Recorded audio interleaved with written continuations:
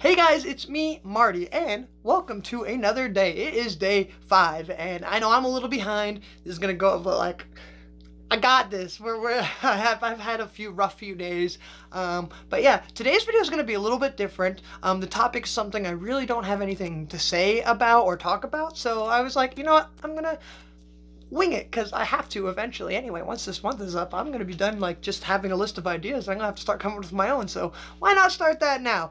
Anyway, today I'm gonna talk about myself, kind of.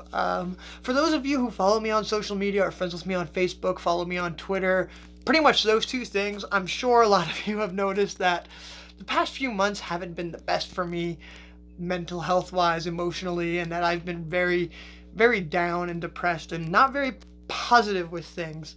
But then I'm sure you've also seen the past few weeks that has completely done a turnaround, and I figured why not talk about some of the ways that I have been working to change myself and my outlook and improve my mood and positivity in general. So let's just get right into it.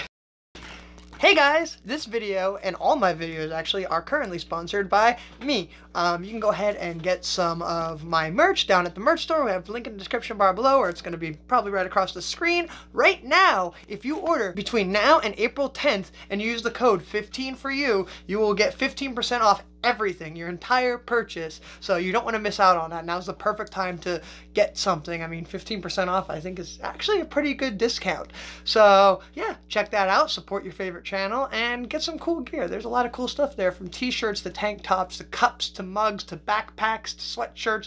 Almost anything you could think of, even phone cases, mouse pads, baby clothes, all that fun stuff and more. So check that out and support the channel. Thanks, now back to the rest of the video. So one of the main things that I have been doing is anytime that I get really, really anxious or get thoughts in my head that just start bothering me, like I have a very, very, very hard time dealing with anxious thoughts, random things that don't even make sense why I think them pop into my head and like make me worried and freaked out. And normally what I used to do is I would just not deal with it. I would just sit and just focus on it and think about it and basically convince myself that whatever I was thinking, like for a while, like I would think that all my friends are gonna leave me, or that just random stupid stuff like that, when in reality there's really no reason for me to think that.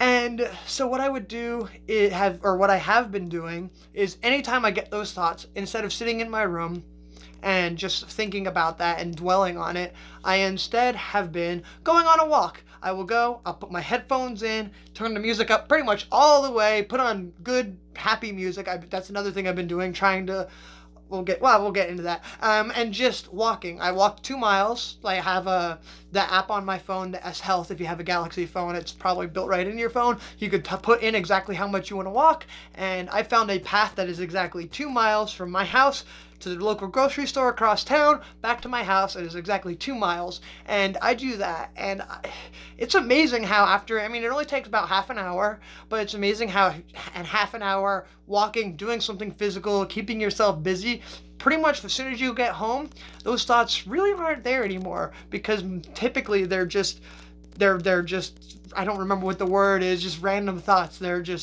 not founded. They're just your mind messing with you, and once you get them out of your head, it stops bothering you. I mean, some days I end up going on a lot of walks. Like one day I walked like 6 miles because I'd come home, I'd be fine for a little bit, and then something would trigger or upset me. Like I do that a lot whenever I'm feeling dysphoric. I'll go on a walk, and that'll help just clear my head and make me stop focusing on things. And I figured on top of that, I've been trying to lose weight, and that helps with that. So not only am I helping with my anxiety, I'm helping myself lose weight and get healthier, because I've stopped drinking soda for the most part, been trying to stop drinking Monster, but that's really, really hard, and have been just trying to drink a lot of water and not really snacking on foods or eating fast food. The only things that I've been snacking on is the Chipotle Ranch Flamin'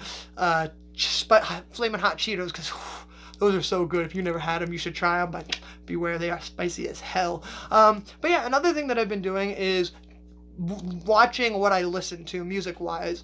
I don't know if it's a person thing or if it's like normal for most people or if it's just how I am, but music heavily, heavily, heavily affects my moods. So if I'm listening to sad, depressing, emo music, it eventually like gets me sad and depressed. If I'm so I've been trying to listen to music that the words are uplifting or just happier, more positive. The music itself is like faster, more happier music. And that has been something that has really helped change my mindset. Like, now I can listen to some of that music and it doesn't really drag me down. But at one point in time, like, I had a playlist that was just all emo music and that was all I would listen to. And then one day we were driving and Sam changed the playlist, and I was actually really glad that she did, because I'm somebody who, once I'm listening to a playlist, if I like it, I ain't changing it. I'm enjoying all the music on there. But it made me just hit shuffle on everything, and I started listening to other music outside of my emo depressing stuff, and it has definitely helped improve my mood. And I think on top of that, just eating better and being more active and all that, I think, has helped. And then the last thing is obviously just talking. I've been learning slowly but surely how to open up and talk more and be more expressive about how I feel about things to my friends, instead of holding it all in and convincing myself I have to deal with this myself. I can't burden anybody else with it, when I have people that are there for me. I have people that want to help and support me. I just wouldn't let them do it. And then I'd be like, well, why isn't anybody helping me? When in reality, I just wasn't asking for help, and I wasn't accepting any help that was being given. So learning how to be able to say, I need help, you know, was also, it was very hard for me, because I was always that friend who everybody came to with their problems. I was that friend who was the happy, positive one. So I've convinced myself that I wasn't allowed to feel those things, or at least show them to my friends. And I'm really glad that I'm finally getting out of that, and finally learning how to open up, like, maybe not as much to like people that I don't really know, but at least to like my best friend. Like, I've been opening up a whole lot more to Sam, and it's been making me feel so much better, which is amazing. But yeah, that is how I've been handling my anxiety and just improving my how to be positive, basically. And I figured I'd share those tips with you guys. Maybe they'd be helpful. Maybe it's something you guys deal with.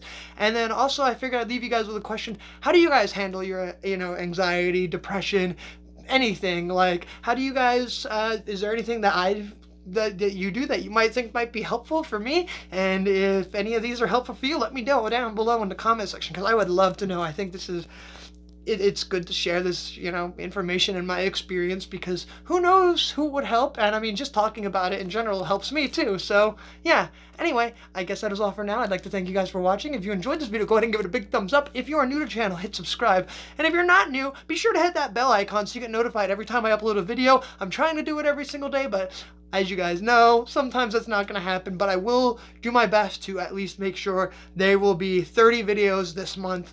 They might not all come out when they're supposed to, but there will be 30 videos this month. Hopefully, after this video goes up, there will be another video immediately after for day 6, which is today, April 6th. And as long as I don't have internet problems, it should be up. But my internet goes slow, and sometimes it takes me like 16 hours to upload a 2-minute video. So it depends. That's why I was trying to get ahead of the game earlier, but now I'm behind, so we'll see how the rest of this month goes. Anyway, that's all for now. Thanks for watching, and I'll see you guys next time. Bye!